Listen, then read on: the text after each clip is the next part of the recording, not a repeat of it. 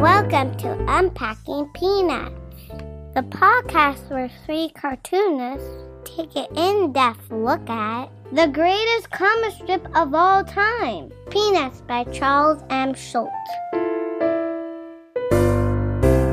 Hey everybody, welcome back to the show. We are discussing 1983 here, so get your new wave shades on and let's go back to the 80s. I'll be your host for the proceedings. My name is Jimmy Gownley. I'm also a cartoonist. I did the Amelia Rule series and books like 7 Good Reasons Not to Grow Up and The Dumbest Idea Ever.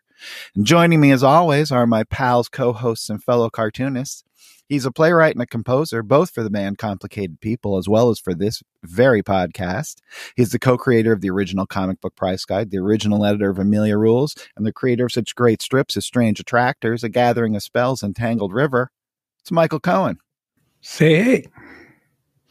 And he is the executive producer and writer of Mystery Science Theater 3000, a former vice president of Archie Comics, and the creator of the Instagram sensation Sweetest Beasts. It's Harold Buchholz. Hello. All right, so guys, we are here in 1983. This is like the heart of my childhood, so I'm really enjoying revisiting these strips that I remember seeing the first time around. How old were you in 83? 11. Okay, Yeah. well, yeah, it's a good time to be falling in love with media. Oh gosh, yeah. No, this is like the period of time when, you know, pop culture really was made for my generation, right? From like say the mid 80s to the mid 90s. That was like, and for me, anything after like 1970 is like a blur. Right. Yeah, they say, you kind of remember because you made some reference to sunglasses. You still have some references, 1980 references that mean something to you. Yes, totally do. Yeah, many of them. Yeah, and they say that whatever you fall in love with at the age of 10, you probably will love the rest of your life. I think there's some truth in that. Believe that. Yeah. Well, Michael and I have talked about this, how like the comic books you read when you were a kid, like 9 or 10 years old, no matter how dumb or stupid they might be, when you see them as an adult, ooh, they glow. They're mystical. They're so wonderful. No, it's amazing. But then you'll read the one right after it. Like if you didn't happen to have that issue, and it's like, oh, this is terrible. This is what really fell apart that month. Wow. But generally, they're all terrible, but something about those covers seems especially magical. But this year might be 83 is probably the year I got back into reading comics after like 10 years. Oh, wow. Especially, and it was all like Sarah Best Love and Rockets. Right. In black and white indies. I would love to do a podcast. I know we're not going to, but this era of comics in general, I think is a real golden age. And I know obviously it's because I was a kid, but also like the black and white boom happens in like 84 in comic books, and comic books are just flooded with ridiculous, stupid comics. A lot of them only had one issue, and I loved them. They're The Adventures of Jello Man. Sure. Oh yeah. Unauthorized. The Gumby Summer Fun Special, all the Teenage Mutant Ninja Turtle ripoffs. Yeah, I was definitely part of that myself. I had a comic came out right on the tail end of that. It lasted just over a decade, but it was special, and it really hasn't been documented much. It's one of those things that I'm expecting in time someone is going to step in and start to kind of try to recreate what that world was like, why there was this little black and white golden age. Absolutely, that would be fun. Just to get an app that has all of those things that you could download, that would be very, very cool. But the one thing I want to talk about with the 80s, it made me think of, I think one of our recent episodes, Michael said, we were saying Schulz was the funniest guy in the 1960s, and who would that be in the 70s, and who would that be in the 80s? Well, this is something that struck me while reading this. I think if you gave a poll in 1983 and said, who's the funniest person in America? I think probably the answer would be Eddie Murphy. Right. This is the year of like Beverly Hills Cop and his album, which was Comedian or whatever I think it was called, or Delirious. The TV show was like Delirious and this album was called Comedian, I think.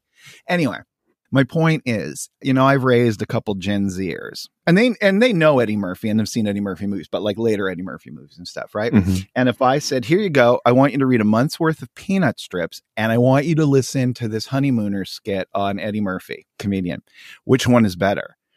They would be repulsed by the Eddie Murphy thing.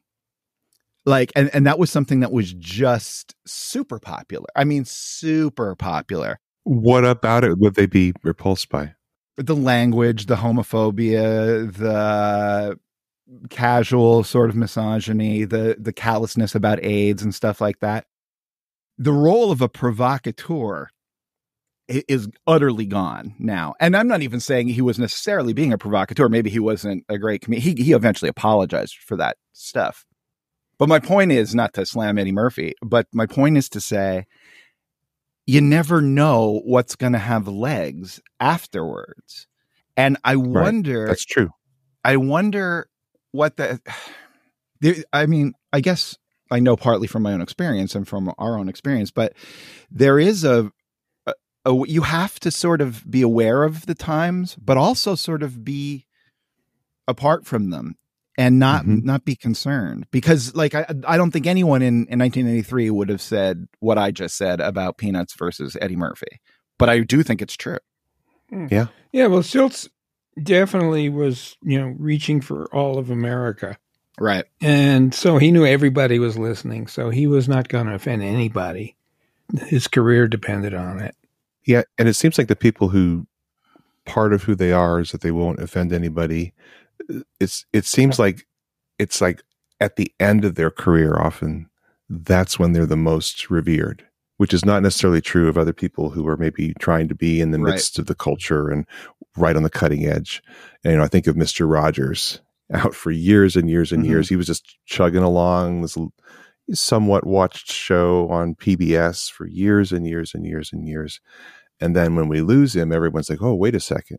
Yeah. Who was this guy? Or I think of who's another example of that? Bob Ross, the painter, also a PBS thing, painting happy little trees, and it was just a kind of this low hum in the background of popular culture. And all of a sudden, when he's gone and he's making nothing anymore, people are like, "Wait, who was this guy? What was this?" Right. So who will be remembered longer, Mr. Rogers or Lenny Bruce? Probably because Lenny Bruce invented the provocateur by being as outrageous as and possible. I guess if you're cutting, you can't be cutting edge in the future because you cut the edge.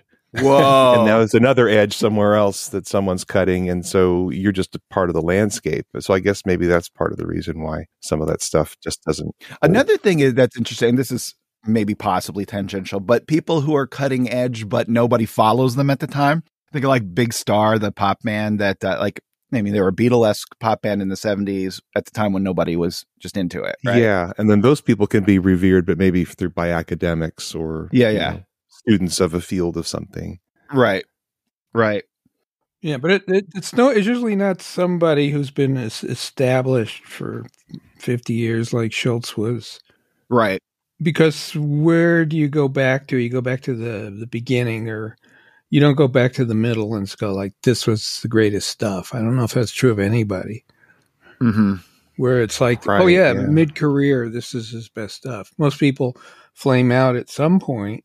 Well, you have people like with the two half careers, like someone like Will Eisner, who just like, if you can reinvent yourself totally, that's a thing too. Yeah.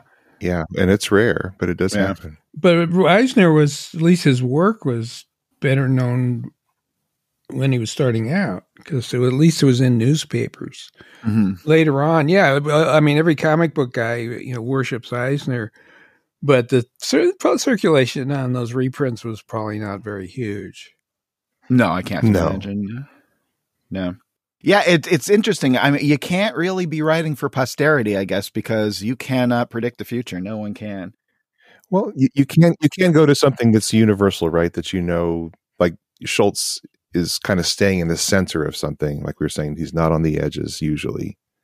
And I don't know if that does give you a better chance for being remembered.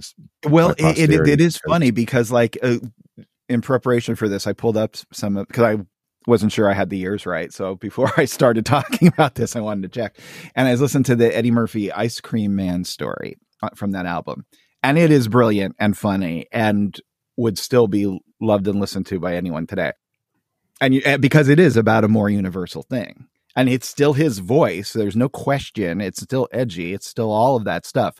But it's not a viewpoint that excludes people. It's not, I guess it's, it's really not it's difficult to not exclude people is what I'm saying, especially when you're doing humor, because you think someone always has to be the butt of the joke, but that's not necessarily true. And sometimes the butt of the joke, I guess, could be you. Yeah. Well, I'm guessing that just from the title, that's about childhood. Mm-hmm. Where generally, I'm sure even Lenny Bruce talking about his childhood would not be X-rated. Right. Because that's more of a universal experience. Yes. Right. Yeah. Okay. Well, let's get to these strips, because I actually do have something to say about pieces of them, little chunks happening. Well, that's great, because as luck would have it, we're doing a podcast about it right now. No kidding. So, yeah. So if you characters out there want to follow along, you could do a couple things. The first thing you got to do is you got to go there to unpackingpeanuts.com and sign up for our newsletter. It's the Great Peanuts Reread. Then once a month, you will get an email from us, just once. We're not going to spam you, but it will tell you what we are going to be covering to the best of our ability anyway. And then you can go over to gocomics.com and get this, for free, you can read any of the Peanut strips you want from the beginning right through to the end. So you can just type in the dates that we're going to discuss, read along with us, and away you go. So with that in mind, away we go. January 3rd, Peppermint Patty is sitting in class and she's wearing a ski cap on top of her head. And she addresses the teacher.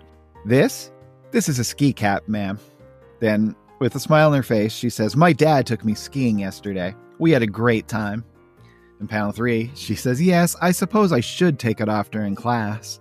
And then panel 4, she says, "These two?" And we see that she is also wearing her skis, which look ridiculous, sitting in the little desk.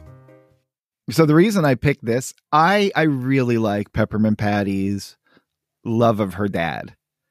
Like, this feels to me like she is doing this because she wants everyone in school to know that her dad took her skiing and they had a lot of fun. It's not just that the hangover, she wants the fun to continue. I feel like it was important to her that she wanted to tell everybody about this. It's a good theory. That's great. Yeah. I remember when I was a kid in 6th grade, my dad took me and my friend to see the Harlem Globetrotters. And it was kind of far to go. Like, it wasn't right in our area. So it was a big deal that we got to go. And yeah, me and him brought the little flyers that we got and the signatures and all that stuff on it. And it was just like such an exciting, like, little celebrity moment. Oh, my dad did this for me. So I feel like that's what's going on here with Peppermint Patty. You may be right. And that makes total sense. Even though it's the only basketball game I've ever seen in my life, my dad took me to see the Harlem Globetrotters. Yeah. Probably because he knew that it was going to be funny. So even if I didn't know what was going on, I'd at least laugh. Yeah. Did you? Yeah, I remember it being funny. I don't remember anything else about it, though. Yeah. They definitely put on a good, especially back in the 60s through the 80s, I guess I would say. They were huge. The Harlem Globetrotters. Yeah. Oh, that was fun. They're still around, though. And speaking of theories and good theories, here's a bad theory I brought up earlier. I thought that the dating of putting the year after the handwritten month and day on Schultz's strips at the beginning of the year might have had to do with him being in the hospital, and that there might be some mix-up because he was working so far ahead. Yeah. I see in 1983, he's doing it again for the first 7 days, and he does it again in 1984. I don't know how far out he does it, but maybe somebody was requesting that at the syndicate or something. It's not every day. Probably wasn't related to his illness. Oh, yeah. Just the first 7 days of the... Did not first 7 days of the year. That's so weird. So, yeah, something was going on. Well, maybe he knew there was going to be podcasts someday, and people would want to know what year it was. Make it easier for us. Yeah, he just wanted to trip me up, so I'd say something stupid. He was very successful in that. I think he's very successful about that a lot. He's a genius. He's a genius. January 4th. Schroeder and Lucy are hanging out at Schroeder's piano in their classic position, and Schroeder says, Thomas Hardy saw a girl in a bus one day. He said she had, and then he quotes, one of those faces of marvelous beauty which are seen casually in the streets, but never among one's friends. And Schroeder continues the quote, where do they come from? Who marries them? Who knows them? He wondered. To this, Lucy says, who cares? And who is Thomas Hardy? And then in panel 4, Schroeder just pulls the piano out from under Lucy, sending her back on her noggin. Bonk. Which is something he has been doing as a new bit in 1983. Good bit. A little more surprised how that last panel's going to fall. A little slapstick for people who don't care about Thomas Hardy. And I'm one of them. That's right. Boy, I was actually quite literate, even though, I was, 40 30 at the time. No, but as a kid, I read a lot of, serious authors, and I've never read a Tom Hardy book. I have no understanding of why he would bring him up. I've seen a Thomas Hardy movie. I mean, I've seen Test of the D'Urbervilles, but I have not read any of his, because he was both a poet and a novelist. So I guess this may count as an obscurity for many. Which of the Hardy boys was he? I think he was, Chet was the other kid, right? Which, and those books talk about public domain. I'm waiting for that Hardy Boys movie to come out, because it's, those characters' first book or two are in public domain. We're getting way off topic. Another thing about this strip, when I'm reading it, I assumed he was going to use this quote as somehow to be taken as some sort of insult about Lucy. Because he's talking about faces. She's always talking about, she has a cute face. She has a pretty face. Right. And he's talking about marvelous faces, marvelous beauty. But that's not the butt of the joke. Maybe he started that way, and then this is where he wound up. He just kind of surprised himself with a maybe. The other thing, if we talk about crazy theories, we had this strip a year or so ago, or I have no idea anymore when it was, but where Schroeder had a Valentine ready for Lucy, but then she opens up her mouth and says a bunch of stuff, and he gives it to her as almost an insult, but he did have it previously. If Lucy didn't have a terrible attitude, that could have been the setup for a compliment. Right. But she blew it again. Yeah, and if we were going to play with that theory, just 3 days prior, we had a fourth panel, Schroeder Lucy, where he's pulling the panel away. So maybe who knows? Maybe he was going for something else, and then he was like, "Wait, I can just do that same joke again," and it'd be a surprise. January 8th, Schroeder and Lucy again hanging out at the old piano, and Lucy says, "I know you love your piano more than you love me. I can live with that." Then in panel 3, she says, "Who knows? Maybe someday things will change." Then in panel 4, with a slight smile, she says to herself, "I'm happy just being in the on-deck circle." I wonder what would happen, because I know Peanuts was published not in newspapers here in Italy, but in a magazine called Linus or Linus. Mm-hmm. There's, I would say, roughly 1/4 of the strips are baseball oriented, and virtually no one in this country understands baseball. So I wonder if they would have skipped strips like this, which would mean absolutely nothing. You couldn't even translate this. Well, would you translate? And I don't know. Maybe is anyone out there a translator? Who knows? But would you translate it to an idiom that makes more sense locally? Would you change it to a different? What sport? I mean, I don't know. Yeah. I mean, soccer doesn't have an on-deck circle. I don't imagine. The next person waiting. Anyway, I wonder if they just cut all the baseball strips, because you can't explain baseball. It's impossible. No. Right. And I didn't know what the on-deck circle was. I had to look it up. Really? But it didn't take away the circle. What the heck is a circle? Oh, you got to stand in there so you don't get beamed. On-deck circle. I was like, what is this, a cruise reference? I didn't know. So yeah, so I didn't know it, but I still didn't mind the strip. So I don't know. Maybe they just keep it in there, or it could be just take it however you take it. I'm happy just flying standby. Like you could, right? Just something that means the same thing that you're up next. Yeah. No, but I think it's actually a very good joke. And that's why I picked it. I think it's actually a good punchline. Except, 90% of the world would not understand it. Right. But you do get the gist of it. I'm speaking as somebody who didn't know for sure what it was. You do understand that you're part of a group that it's in the back waiting, hoping for their chance and their time. Yeah. Oh, maybe it's like an opera. You have what do they call in the wings? Understudy. The understudy. Yeah, understudy, waiting for the lead to get sick or something. Yeah. Okay. I've got a new stupid theory regarding the dates. I noticed in the Go Comics version, where they haven't taken out the copyright slug line for United Feature Syndicate, which they have in the Fantagraphics books. Says 82. It says copyright 1982 up until January 8th, and he switches over to 83, and then he no longer puts that date in there. So maybe, I don't know, maybe he pastes a bunch of them down and he has some leftovers, and and if there's a difference in the date of what the copyright says and what he put on the paper, maybe he adds 83 instead of having to scrape up the other piece. So that's my new stupid So what your theory includes the fact that Schultz himself placed the copyright notice? I believe he did. Yeah. I think he did because that was part of his aesthetic choice. So yeah, I don't think he wanted that to go to somebody else. So anyway, yeah. So he didn't want to waste extras because that would perfectly good. Cost like copyright. a nickel to get new ones. That's right. Yep. January 9th. It's a Sunday, and Woodstock is out in the snow, and he looks like he's rolling up a big snowball, and he does that for a few panels, and then we see what he's been doing. He has been decorating a scraggly little tree with 5 miniature Woodstock-sized snowmen, which are just the cutest thing in the world. All have different little hats on, which is very important. So then Woodstock goes to Snoopy, and we can grok that he's telling him, come see my cool little snowman thing. Unfortunately, by the time they get there, the sun has beat down and melted all the tiny little snowmen, which really upsets Woodstock. Sorry, just that look on his face.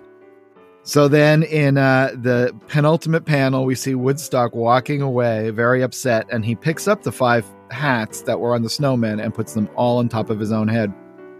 Marcy, looking outside the window, says to Peppermint Patty, who is watching television in the background, "You know what I just saw? A tiny bird just walked by with 5 hats on his head, and I think he was crying." To which Peppermint Patty says, "You're weird, Marcy." That's pretty funny. Yeah, Marcy is very perceptive. That's a good prescription in her glasses. I love that Peppermint Patty doesn't even give a look like that. Not even worth a look over the shoulder. Just like, forget it. Yeah. And there's so many great little visuals here. Like you said, the picture of Woodstock looking up at the 5 snowmen happily, who are all smiling in his tree. Mm-hmm. And then his happy pronouncement to Snoopy that what he's just done is adorable as well. Yeah. And then all those sad little hats lying on the ground beneath the scraggly tree. I love the sun, how he draws the heat of the sun. That's not something I've seen him do before, and it looks real good. Yeah, it works really well, like the wobbly lines that kind of suggest the heat is floating in the air. And yeah, really cool. And the third, or the second from last panel, rather, with Woodstock,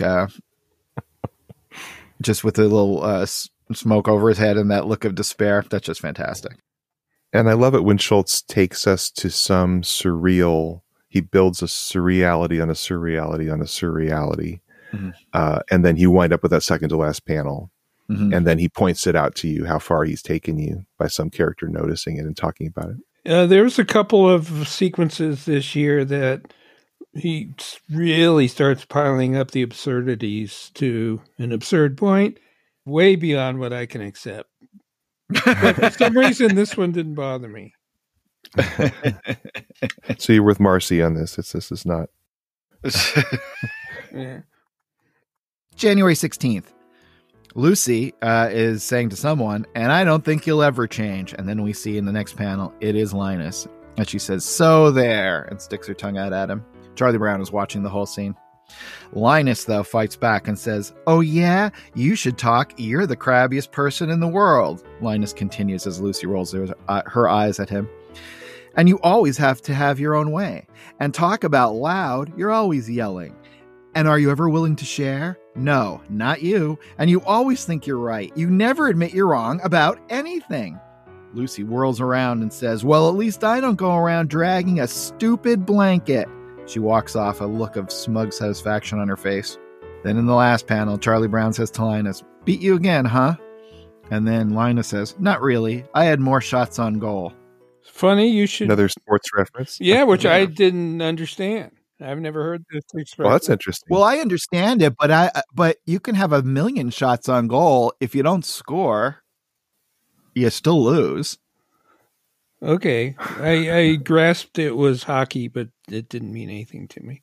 Well, a shot on goal means you took a shot, but it doesn't mean you can miss them all. They could all be deflected by the goalie. Oh, it sounded like a free shot or something. After you made a goal or something. Yeah, no. It just means within the course of the game, how many times did you shoot? Oh, yeah. Yeah. So that doesn't matter. Yeah. That's true. Yeah, so Linus is wrong here, right, Jimmy? You're that's what I'm saying. Lucy's 1-0 in the game. Yeah, Lucy has won 1-0. You might think you had a moral victory, but it doesn't reflect in the standings. Yeah. What's interesting to me about this trip is he brings back the blanket as a gag. Now, he'd pretty much kicked the habit by this point. And in the last bunch of years, like the whole 70s, occasionally they'd show him carrying it, but nobody ever referred to it. And so we're kind of back on blanket topic again this year. Yeah. Which I found unusual because Linus, I feel, has been underused. And it looks like Schultz might agree and kind of went back to one of the things that made Linus really special was the security blanket. Yeah. He's now using again as a gag, as a setup. Yeah, I feel like there's an aspect of Schultz now that's realizing the scope of what Peanuts is and was and what it contains and how much of that matters to people. And there's a feeling almost like, and I don't mean this in a negative way, but almost like he's viewing this now as a legacy strip. And that's the tone of the 80s, where it's a lot less of moving in strange, deeper, personal new directions, and a lot more of, reframing and replaying some of the things that people really loved about the strip. I think that's where he's getting this creativity from, rather than exploring new directions. Yeah. Does that make sense? Yeah, no, it makes total sense. It reminds me a little bit of McCartney, who was stabbing ahead on trying to break some new musical ground. But every now and then he'd do an album that was definitely thinking back to Beatle music. Right. Yeah. So, Schultz is doing, especially, I think, with Linus this year. And he's hesitantly using some of the newer characters a little bit more, like Rerun comes in again later in the year. So I don't know whether it's just a wellspring for gags that maybe, after so many strips, it's harder to come up with something new. And so, that always worked. Let's try that again. Yeah. And we've been saying for quite some time that Schultz's life, a lot of it is running licensing, helping with animated specials and all of that force him to kind of look at what he's done in the past versus just today. So that's probably been a big part of his life for a while. And maybe that helps him remember and go back to the things he's done where he wouldn't necessarily revisit it himself if it wasn't being brought back before him all the time through licensees or all that. Yeah. Well, yes. And I will say, I want to discuss a little bit more of that when we get to some of those rerun strips, because I do think it ties in a little bit with the animation that's going to be happening in 83. Another thing I want to bring up, this might end up being a big topic, is streakiness in creativity. Everybody who's been doing creative activity for a long time knows that sometimes inspiration, sometimes it flows, sometimes it doesn't. And I know we're often trying to tie it in with biography. Like, well, okay, he was sick. Okay, one of his kids were around. Right. But generally, I think it doesn't have to do with anything. It's very mysterious. It's like magic. Yeah. But sometimes it's easy. Sometimes it's impossible to come up with ideas. And I found like the beginning of this year seemed extremely strong. Mm-hmm. Considering the last half of 82, I didn't find much very inspiring. And then all of a sudden at the beginning of the year, I'm picking like 4 strips out of the first 2 weeks. Wow. And it's like, whoa. So all of a sudden it's like flowing again. And he's coming up with good stuff. And then it slipped back into the fact that, as I got further into the year, there were fewer and fewer. And there were some that I considered, well, he's just milking, a bad idea for a long time. Well, I wonder if that's for a daily cartoonist, if the cycle of the year does affect your creativity. And like, all right, new year, starting from, because you never get a real ending. So maybe the new year is like the time where, oh, this is like a new project. Because I love the beginning of a project when you're just fresh and it's all starting. It feels like you've leveled up somehow. And then as the project wears on, you lose steam a little bit. Maybe that's just how it is with the year for a cartoonist. Yeah. Yeah. And it's also our streakiness, I think, as readers. I picked like 1 strip in the first 75 days. So, maybe that's where I was as a reader. I wasn't as receptive, or I wasn't as in tune with Schultz at the moment. Maybe that's because I had a bad lunch, or, who knows? Well, yeah. And those are factors that you cannot control, right? And plus the fact that we are reading, at least for me, I essentially read an entire year in 3 days. Right. And so, as we get near the end of the year, it's fatigued. It's fatigue. And so I'm coming into 1983 after a 5-day break. Yeah. Yeah. So, it's a combination of things. But definitely there's periods where he's on more than other periods. Absolutely. January 28th. Peppermint Patty's in school again and wearing a stocking cap again, but this time she's really got it pulled down tight. She says, "Yes, ma'am. It was very cold walking to school this morning. My cap? You want me to take off my cap? Right. Anything you say." So she does, and in panel 3, we see her hair with static electricity is, let's call it, askew. And then in panel 4, she says, "Put it back on?" "Yes, ma'am." And she does. I just love the drawing in this. I love all the drawings. I love Peppermint Patty in the ski cap when it's pulled all the way down like that. That's just great. And of course, I love panel 3. Yeah, she says her hair is like straw, and he really makes it look like straw in that 3rd panel. Yeah. March 7th.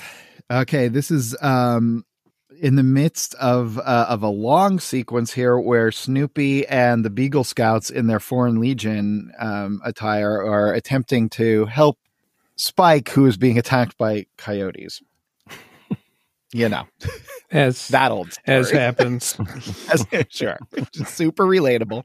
So anyway, one of the little Beagle Scouts runs up to Snoopy, and Snoopy says, "What's this? You've intercepted one of the enemy's secret messages?" This really made me laugh. Snoopy looks at it. But it is, of course, upside down. But we can tell because we know that it says "We attack at midnight." Snoopy, however, is baffled. However, the Beagle Scout points to the paper, chirps something, and Snoopy turns it right side up and says, "Oh, really? By golly, you're right." And then in panel 4, "We've broken their code." I broke it in panel 2. Yeah, the little bird scout rolls his eyes at Snoopy. Oh man, it's so dumb. I love that. That just made me laugh. Well, you did pick one from the sequence I was talking about earlier. The absolute insanity of this whole sequence. It just keeps accelerating. Yeah, I mean, Spike, They can accept Spike when he comes and visits Snoopy, but when these birds essentially walk from like Northern California to the desert, these birds with like 1 inch foot span, or whatever you call it. What do you call it? No, when they're walking, they're pacing off inches. Okay, dressed as Foreign Legion, kind of crazy. Spike somehow encircled by coyotes who are like shooting rubber bands at him. And then the rescue comes in the form of Snoopy doing his helicopter thing. I mean, it's just like you can't accept the initial premise, and then like right. But I think, and how did he do this? He called Snoopy on the phone from this hole in the desert. He sends a message. So he mails it. He somehow mails it. Yeah. He mails it, which is going to take like a week. And how did he get to a post office if he's hiding behind a? I don't. Yeah, it's. He must have had some bunny friends or what little creatures skidding around there. Past that note, makes total sense to me. This exact thing happened to me last week. I swear. Really? It's like totally relatable. Yeah. Boy, and that the reason that the coyotes are mad is because of his false advertising from his real estate company about giving you an ocean view. This could have been it's insane. This could have been an animated special. This whole story. Maybe it is. I don't. That's about as many levels of surreality as I think I've found so far in this trip. Yeah, Michael, this is pretty far. Yeah, although not enough unnecessary quotation marks. March 20th. We start off with a wide panel. It's a Sunday here of Charlie Brown and Linus kind of walking out in a landscape we really haven't seen. They're like climbing a hill with a big tree atop. Perhaps it's the party tree in Hobbiton. I don't know. Or the shoe tree from Jeff McNally. Another editorial cartoon looking tree for sure. And Linus says to Charlie Brown, "What are you thinking about, Charlie Brown?" Charlie Brown answers, "Am I wrong, or did there used to be more trees than there are now?" And as they're walking, we see Snoopy and Woodstock sitting in Woodstock's little nest, and it's as cute as could be. And Linus answers Charlie Brown, "They say that when the colonists first came to this country, a squirrel could travel treetop to treetop from the Atlantic to the Mississippi River without ever touching the ground." Snoopy and Woodstock look at each other as if, well, this should be a challenge. They make it 1 panel, 2 panels, and then in the 3rd panel of hopping from treetop to treetop, they splat, land right on their heads, bonk, bonk. And in the last panel, Snoopy says to Woodstock, "Either that was a long time ago, or that was some squirrel." Rocky. That's a weird first panel. I love Woodstock's commitment to acting like a squirrel so that he has to fall on his head even though he can fly. Yeah, he could fly. And I guess technically so could Snoopy. That's true. He could helicopter his way down. Yeah. That's a very different tree in panel 1. It is a good old tree. I like a good tree drawing for sure. And he is really treeing it tree. up. Yeah, his tree tops too are surprisingly, like, I don't want to say realistic, but like he's really drawing the leaves and stuff on there, as opposed to just a normal Peanuts tree would just be like a squiggly line indicating the leaf, and these are all really, really detailed. Reminds you how good a draftsman he is and how detailed he can go. He's just so used to boiling things down. Yeah, and his scraggly trees are always the best. I love them. All right, so how about we take a break there, and we'll come back and do the other strips on the other side. While we're taking a break, you know what you characters could do? It'd be great if you go over to the website, sign up for the Great Peanuts Reread, and while you're there, visit the store. Maybe you could check out some of our work or a T-shirt or something like that. That would be really helpful to keep the podcast going. So we'll see you on the other side of the break. Hi, everyone. We all love listening to Jimmy describe what's going on in a Peanut strip. But did you know that comics are actually a visual medium? That's right. You can see them anytime you want at GoComics.com or in your very own copy of The Complete Peanuts, available from Fantagraphics. Plus, if you sign up for our monthly newsletter, you'll know in advance which strips we're talking about each week. Learn more about the Great Peanuts Reread at UnpackingPeanuts.com. And we're back. Hey, Liz, I'm hanging out here in the mailbox. Do we got anything? We do. We have a couple of new listeners, I think. Autumn Faulkner writes, "Hello, I love your podcast.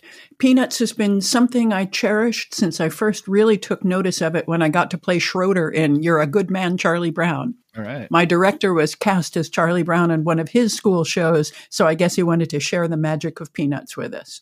My favorite thing about this whole strip is how Charles Schulz pursued his dream. He didn't even like the name Peanuts, but he went through with it."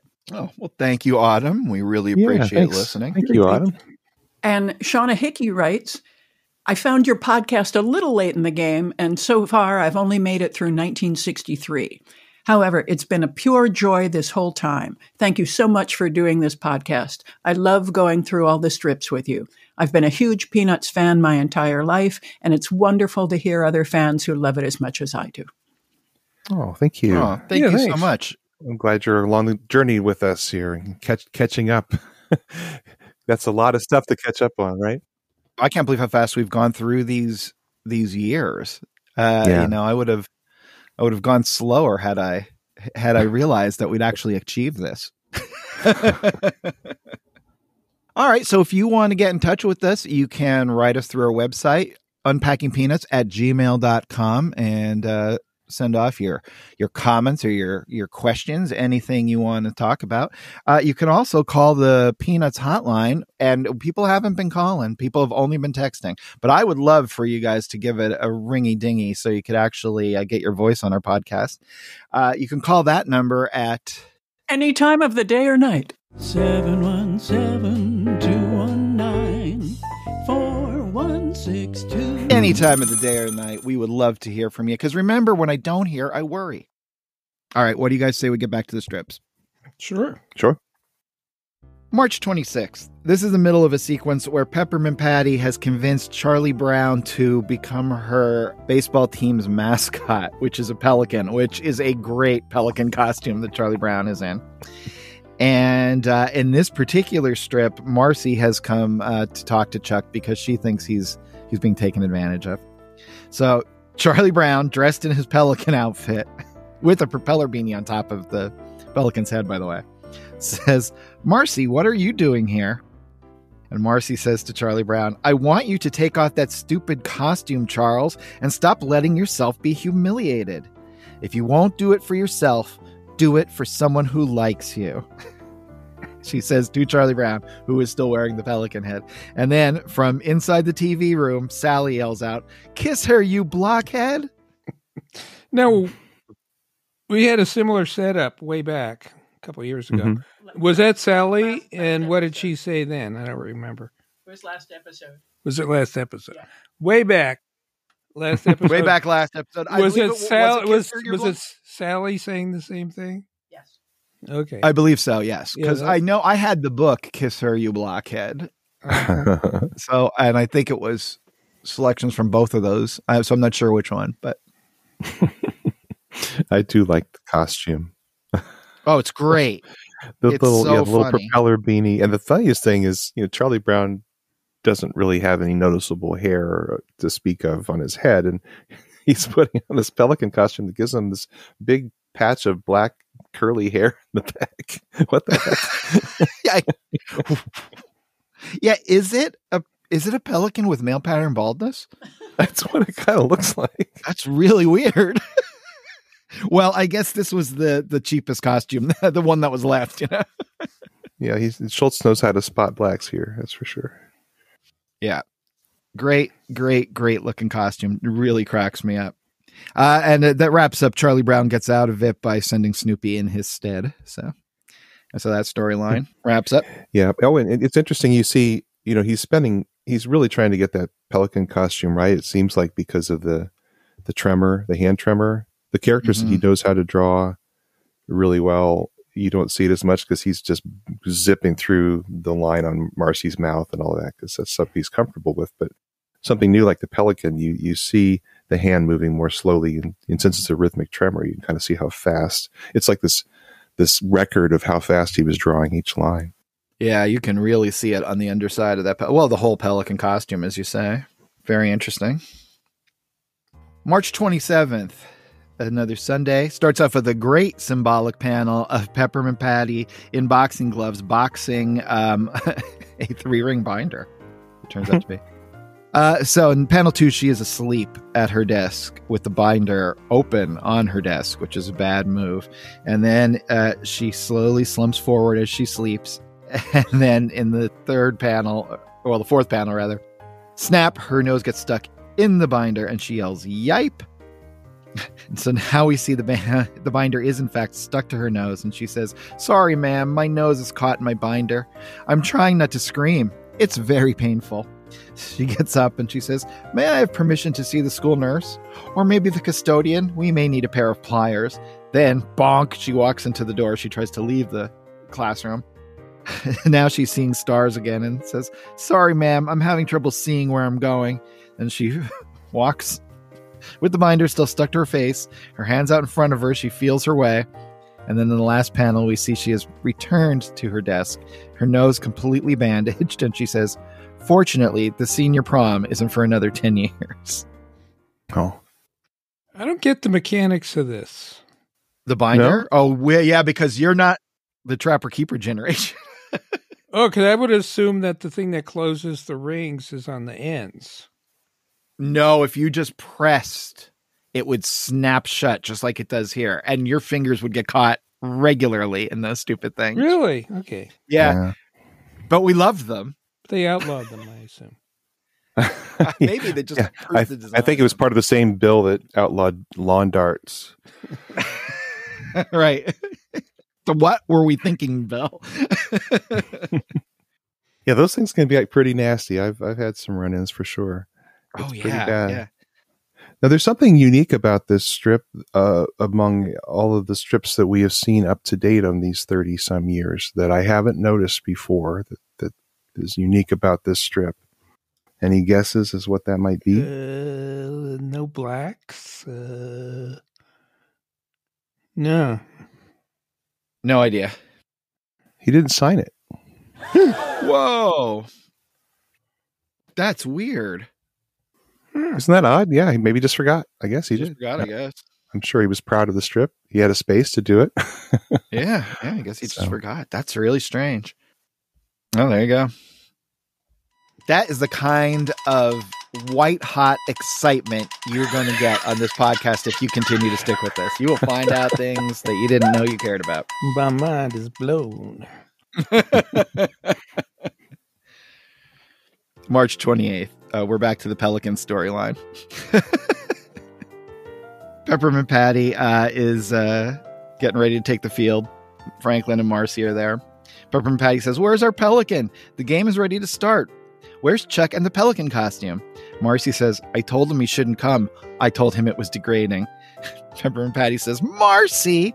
Marcy says, "That's my name." Peppermint Patty now screams to the heavens, "Marcy!" You got it right again. Yeah, Marcy. She's moving up in my list of favorite characters. Oh, that's awesome. I love Marcy. This reading has really leapt out to me as a character I like, and someone that's really unique to the Schultz world. You don't see a character like this in other strips because she's so subtle. Yeah. And she can deliver these kind of punchlines, which are just a total flat delivery. Yes. Against somebody who's screaming, you know, she's just saying it like, "That's my name." Exactly. And the joy with which she's doing it, even though it's so subtle, you know that her calmness, she knows, is riling Peppermint Patty up even further, which I like. It's really good. Another reason I like it is I don't like this thing where we have these subservient characters where somehow, definitely Peppermint Patty is the boss. Right. But at some point, this is her rebellion. Mm-hmm. Right. In her way of saying get lost, just quietly saying, yeah, you can't tell me what to do. Right. No, and she very much has that centeredness about her that you can't tell her what to do. And she always has Peppermint Patty's back as long as she believes what Peppermint Patty is doing. But if she doesn't, she'll tell her, which is great. And tell her in such a Marcy way, as you're saying, which is also great, and just a great aspect of Schultz as a cartoonist that he could pull that off. Yeah, just it plays so well into her matter-of-factness that she can have, although she often can speak what at least is oblique to Peppermint Patty. So, yeah. April 15th. Oh, okay. So now this is a sequence wherein Linus is given up his blanket and is going to try to essentially open up a school to teach other kids how to give up their blankets. And now he's going door to door because this is Linus back in fanatic mode. And he knocks on someone's door and he says, "Good morning, little girl. You sure are a cute little thing. I see you have a security blanket." And she does. It's a character we've never seen. She's got a little bob haircut, a bow in her hair, and she is in classic thumb and blanket position herself. And in panel 2, Linus, very self-satisfied, he says, "Would you like to have me tell you how I broke myself of that habit?" The little girl, snap, whips him with the blanket, sending him flying. And Linus, she goes back inside, and Linus yells after her, "Stupid kid!" Is this his commentary on AA? No, seriously. I mean, because we've seen him go through withdrawals from the blanket way back in the day. Yeah. And now he's done it, and he's preaching. He's telling other people how to do it. Well, quickly, speaking of AA, how are you on Infinite Jest? Where are we at? Episode 98. Oh my gosh, you're getting there. Yeah, wait. A while ago, you said there's a moment where it all comes together. Have I passed that? No, I said don't expect there to be a moment where it all comes together. I thought there was a moment where suddenly it all makes sense and you realize why. No, oh, yeah, no. I think that's maybe after this time on Earth. Maybe that will be one of the things revealed to us. Okay. But no, there's no plate where it all comes together. Sorry if I misled you. All right. Well, I heard you wrong. Okay. One thing that's interesting to me with this little girl that we've never seen before, that he chooses to dress her in really classic little girl Peanuts dress rather than something more modern. Why do you think he did that? That's a good question. I'm not sure. She's got the bow in the hair. She's got the dress with the dress with the pattern that was very 50s, very Patty. I think Patty used to wear coats like that. And I don't know, what kind of shoes do you call those with the white and it's like saddle shoes, or I'm not sure what they'd be considered. They're very with the one difference from the early stuff is the eyes. Of course, she has the circle around the eye, like Lucy had originally. Yeah, right. So it's like they've taken you far back to the older. Maybe that's to him that represents an older, more innocent time, to make the joke in his mind funny, or the fact that she's going to snap him with her blanket. Yeah, maybe. This continues, and we actually have a child arrives at Linus's house for a meeting one night. Now that I'm saying it that way, Michael, I do hear what you're saying. Yeah, exactly. So a child, but their identity is hidden because the kid has a blanket put over their head. So Linus is saying to the child, "I think the first thing we should consider about clinging to a security blanket is guilt." But the kid under the blanket says, "I don't feel guilty." Linus says, "Good. Now there's also embarrassment." The kid says, "That's no problem either." Then Lucy leans in from off panel and says, "Now mention stupidity." Very funny. This was a little mystery here. You kind of assumed it was the same kid with the blanket. I don't know if that's what you're supposed to think. I mean, when you encounter this mysterious person. Oh, yeah. Who is it? Was it the other kid? Yeah. Doesn't the kid say it's Randolph? Like the kid says his name's Randolph or something like that? I don't know. But yeah, we have no idea who it is. But here on April 22nd, Linus says to the kid under the blanket, "Before we continue with your treatment, we need to do something. I'm going to ask you to take the blanket off your head." And the kid says, "Anything you say." And then she reveals it is in fact Sally, who says, "It's me, sweet Babu." To which Linus replies, "Og!" And his hair is stick straight. And now this we talked with Mrs. Jeannie Schultz about. So, hey, Liz, can we go back in the time machine and revisit what Mrs. Schultz had to say? Why, certainly we can. It's time for the Peanuts Time Machine. Well, where did you come up with it from? Did it just something that popped in your head? It just popped in my head. Yeah. Is it weird that your phrase for your love is now a catchphrase for the entire planet? Well, and I don't know how it came out of my mouth. That's so strange. Right. We don't know these things. It's such a great phrase, sweet baboo. Well, and then, of course, the thing is she torments him with it. Yeah. He's off scene sometimes. Mm-hmm. Yeah. With a little arrow saying, I'm not sweet baboo. Yeah. Don't call me that. Yeah. So she loved. But I'm assuming he didn't say that to you, though. No, and I'm assuming that he enjoyed that very much. Wonder when we're talking about it, when I actually did say and whether he reacted. I mean, I have no recollection. Mm-hmm. Well, yeah, That's because you were just saying a thing. You were just living your life, having a normal day. You didn't realize you were going to be immortalized yet again. Yeah. How great was it having Mrs. Schultz on this show? Right? I mean, that was just fantastic. I'm still so grateful. All right. So what do you guys think about this? It was a real surprise, even though I glanced at it before I read the strip. Ah, yes. Now, if this was in the animated special, if they used this, would she have been disguising her voice? Oh, you know what? I don't think they ever did animate it, but boy, that would have actually been really funny. To have the kid go, oh, hello, not, to kid try to disguise her voice. That could have been really funny, but I don't think they ever did. One thing I wish he had done, whenever there's two realities going side by side, one thing you think is happening, what's really happening. I always love it if whoever's creating that can make both realities work at the same time without somebody having to lie. That to me is cool.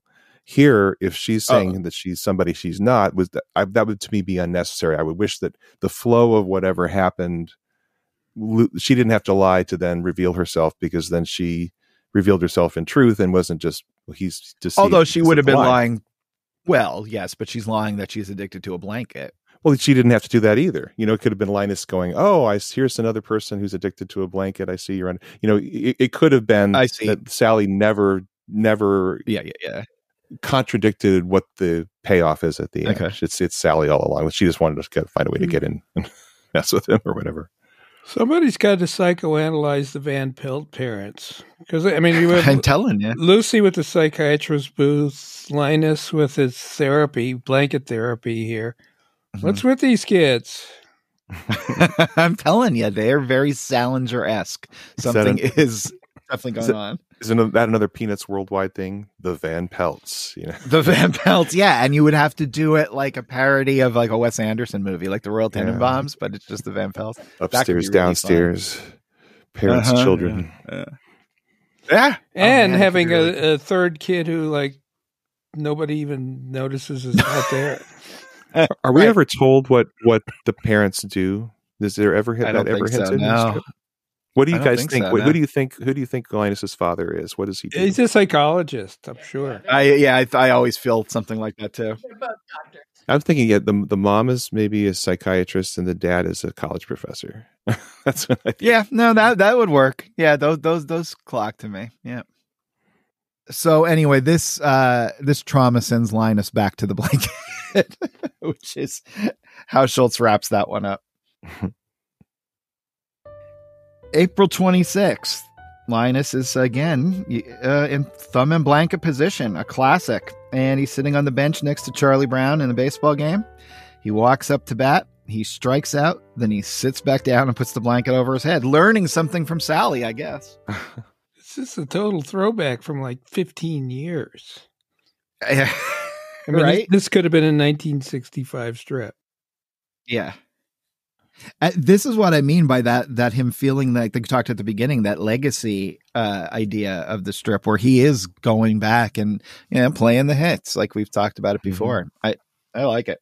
Yeah. How's this for a mind-blowing theory? In the fourth panel, that isn't Linus under there. It's Randolph. Twilight Zone. April 29th. Game is over. Charlie Brown and Linus are walking home. Charlie Brown says, 207-0. We have the worst team in the history of baseball. I wish I could talk with the man who invented baseball, says Charlie Brown as he and Linus rest their heads at the thinking wall. In panel 3, Linus says, to get his advice? Charlie Brown answers, no, to apologize. That's a great punchline. I'm so glad we didn't have to do an obscurity on Abner Doubleday. Right. Because that could get pretty heated. I mean, that's a controversial figure. Oh, yeah. Well, I had, one of my favorite things I ever did, and I only had to fight with Scholastic for 4 months to get it in there, but it was in the book 7 Good Reasons Not to Grow Up. It's a list of things people have told you that are true, that aren't true. And one of them is that Abner Doubleday invented baseball. Oh. And it is contested. People, it's flat out not true. It was flat out not true, right? No, I mean, here I am. I was being diplomatic, but yeah. No, it's flat out not true. I mean, here I am in Italy, but we have some English friends, and they go like, we don't understand baseball. What is baseball? So I describe baseball, and they go, oh, rounders. Okay. So it's a game. And I go, rounders? Yeah. You have a pitcher and you have a batter and they hit the ball and they run around the bases. Right. Well, so much for Abner. Do you remember, those of you who lived in the 70s, there was an Abner Doubleday commercial where his wife is saying, oh, Abner, don't take the world serious. And then he's like, that's it, the World Series? Does that ring a bell? It was like for Carefree Sugarless Gum or something. I sort of remember that, yes. Very strange. Oh, man. May 6th. Lucy is in her now semi-standard position of hanging out in her beanbag chair. And she says, all right, if everyone in this house hates me so much, I'll just leave. That'll make you all happy, she says. Won't it? As she storms around. Then she stomps back to the beanbag, gets right back into it, and says, why should I make them all happy? I think the beanbag chair is the great innovation of Peanuts in this period. It's pretty good. It's weird watching her head just pop up out of the middle of it. Plus, it saves a lot of drawing, too. It really does save a lot of drawing. Yeah, that's such a funny image. It really is. But by now we all know what it is, you know? Can you imagine? Yeah. Just taking that and taking away everything and just putting that image out there in the world, and people are like, what the heck is going on? What is it? Yeah. Are beanbags chairs still popular? I wish I had one. No, I think the National Bean Council lost their lobby. Oh, did they? Well, that'll get you every time. No, the jumping beanbag chair. That would defeat the purpose. No, I think it's the air stuff now. It's like the blow up chairs, right? that kind of replaced the most. Beanbag chairs. But that's not as fun because you can really get the wiggle the beanbag chair around to get the maximum amount of beans in the right place for you. Yeah. You think it's ripe for a comeback with some sort of new memory foam component or something? Yeah, that would be nice. That's a good idea. We should bring them back. Beanbag chairs, Bud Blake. Oh, this is. I ventured outside the Amelia-verse recently, which is always a mistake. And we've said there's a couple things you should never talk about in public. One is your dreams. The other is your Dungeons and Dragons cartoon or campaign. Mm-hmm. I'm adding one. Your homebrewed beer. I'll just answer for every person if you're a homebrewer out there and you want to know the two questions. One, do you want to try my homebrew? The answer is no. No matter who you're asking, the answer is no. And then the second question, did you like it? The answer is no. So is this from experience? I'm just saying, it should be up there with Dungeons and Dragons and Dreams in the verboten category. June 26th. Linus and Lucy are sitting on little stools, little mini beanbags, watching TV, and Linus is having a drink of something, and it causes him to cough. And he coughs in the next panel, and he coughs in the next panel. And Lucy says, what's the matter? But he's coughing really hard now, and gagging. Cough, gag, cough. Lucy says, did you swallow wrong? You always drink too fast. Never. Always time for a little criticism. Are you choking? She says. Can you breathe? Are you all right? Answer me. Linus is coughing. Are you all right? Linus is beside himself and he screams, stop asking me questions. How can I answer when I'm coughing? Lucy then sneezes. Achoo! Linus says, bless you. No, he doesn't yell. Linus says, bless you. And then Lucy screams, I hate people who say bless you every time you sneeze. And then it ends with, brothers and sisters should never be in the same family, says Linus, as they both go back to watching TV. That's funny. And it's a great punchline, which could have fit like a lot of different situations. It could have easily been a 4-panel strip. But somehow he thought this was the best setup for brother-sister antagonism.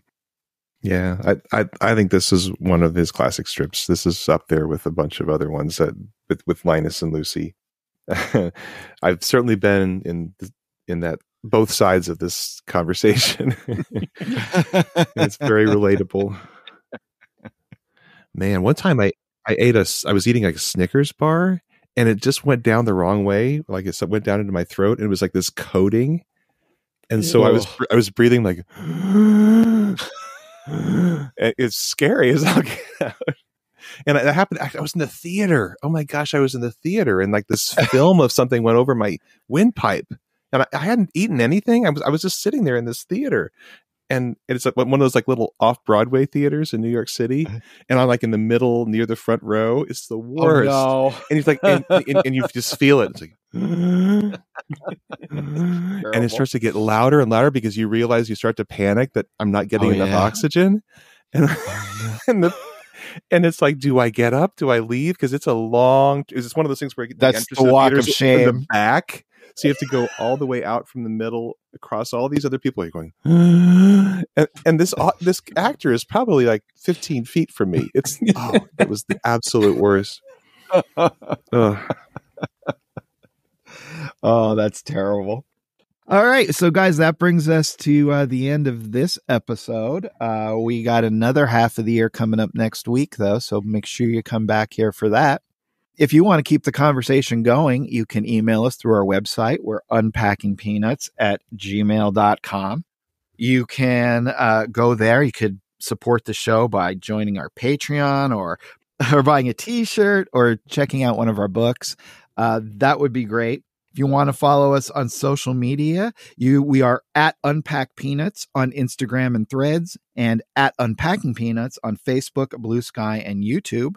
Other than that, we would just love for you to come back next week where we tackle 1983 Part 2. So until then, for Michael, Harold, and Liz, this is Jimmy saying, be of good cheer. Yes. Be of good cheer. Unpacking Peanuts is copyright Jimmy Gownley, Michael Cohen, and Harold Buchholz. Produced and edited by Liz Sumner. Music by Michael Cohen. Additional voiceover by Aziza Shakrala Clark. For more from the show, follow Unpack Peanuts on Instagram and Threads, Unpacking Peanuts on Facebook, Blue Sky, and YouTube. For more about Jimmy, Michael, and Harold, visit unpackingpeanuts.com. Have a wonderful day, and thanks for listening. My mind is blown.